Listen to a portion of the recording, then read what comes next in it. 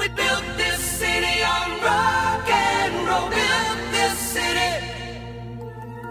We built this city on rock and roll.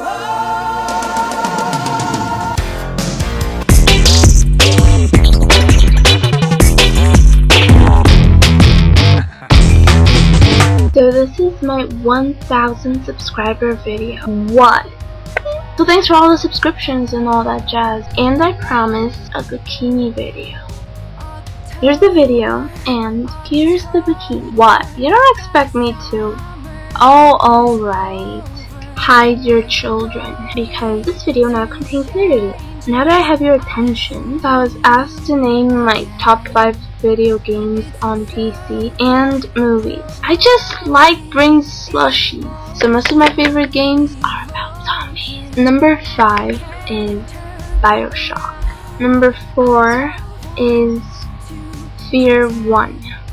It had a great story. Fear 2 kind of messed up the ending. I don't want to see some pregnant ass chick. Hey, I'm not that old. Number 3, Heroes of New Earth, just because I hate Dota. Number 2 is actually 2 games, Quake 3 Live and Unreal Tournament. And number 1, oh yes, it's Lineage 2, because I'm pretty much a MMORPG nerd. My top 5 movies, number 5 is American Psycho, just because it's messed up and it describes the people that got us into this whole crisis the best. Number 4 would be another Christian Bale movie, Equilibrium. Number 3, Martyrs, and it has a great plot. Number 2 is Scarface, just because I have to put a mob movie in my top 5. Number 1, my favorite movie, is definitely Terminator. Yes, I'm a sucker for Arnold. Oh, also Predator, just because it's with him too. If you could have any superpower, what would it be? Since I can't sing, I actually consider singing a super-ass power. So, I guess being able to sing, just so I could annoy my neighbors even more. And now that I have your attention, I'm gonna start helping people. First question comes from Chad, and he said, so basically I have no friends and spend my days killing internet dragons and visiting forums. What do? Kill dragons in real life.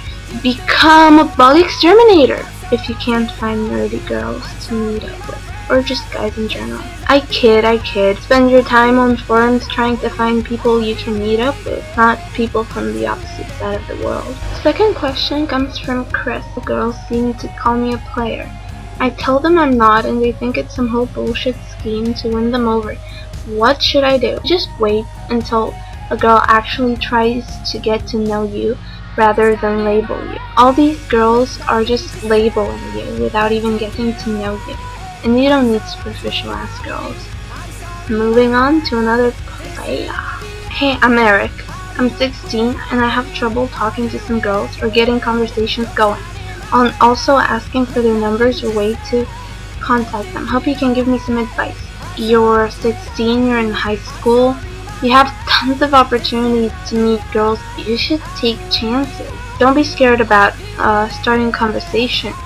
Just work your skills. If you're funny, create a whole humorous atmosphere. Girls like boasting, but not excessively. Just, you know, getting an alpha male vibe going on.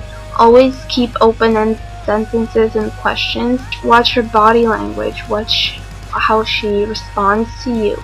Next question comes from Ziggy.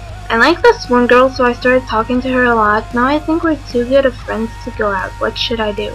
You can think whatever you want to think, but you won't be sure unless you take the chance.